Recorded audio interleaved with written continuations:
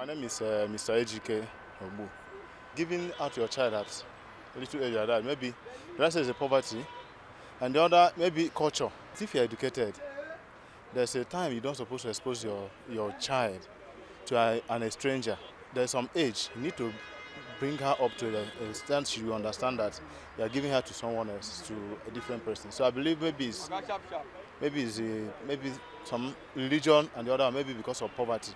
Someone might come is rich, and you believe that this man might help me. Let me give out my daughter, then the family can help me. 13 years old child out for marriage.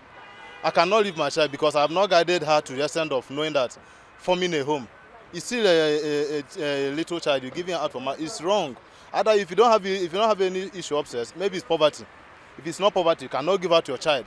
Anything less than 18, that is age we know. From age of 18, that at least you have gone to university, you have learned, because age is not by how many old are you. Do you understand?